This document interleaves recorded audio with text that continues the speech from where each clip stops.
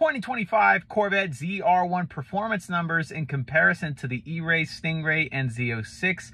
Is it really worth the upgrade? I'm here to say it absolutely is. At 2.50 to 60 sub-10 second quarter mile, over 1,000 horsepower, and over 800 pound-feet of torque, the ZR1 is in a class of its own, and no other Corvette as far as Z06, Z51 Stingray, E-Ray can even come close to its performance numbers.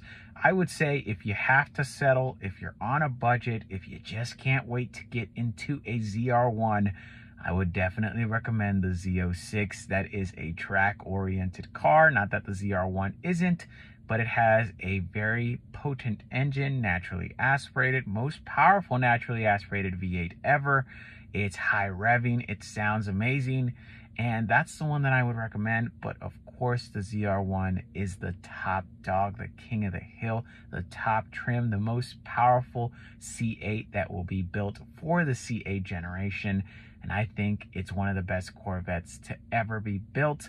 We have to wait and see when we come down to reviews, when we come down to performance numbers and how it handles.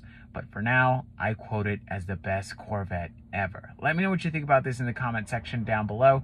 As for this one, that is it. Do like, share, and subscribe. Thank you all for watching. Have a great day. Take care. Be safe, and I'll see you on the next one.